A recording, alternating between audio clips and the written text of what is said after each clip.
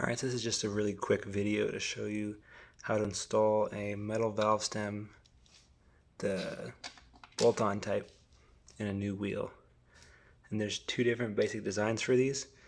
There are these that have the nuts on the outside of the rim, and these that have the nuts on the inside of the rim. So with these, you would take them the inside, push in, there's a rubber gasket right here. It would push in, and then you would take this washer, put it on the inside, and then this nut goes on the inside and you would tighten it down. And then the other design,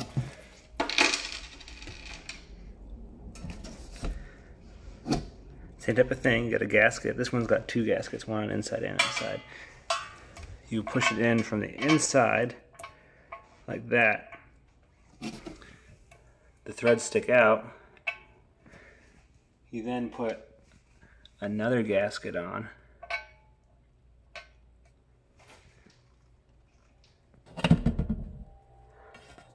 Make sure these gaskets, you always have that roll ridge. It has a flat side and a bigger side. The small side goes on the inside. That we know it fits inside that hole. And then you have that washer going over it.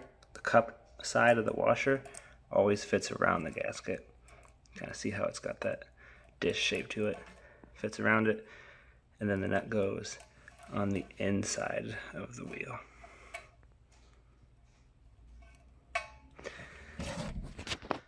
So then you would take your torque wrench, fit it on there, torque it down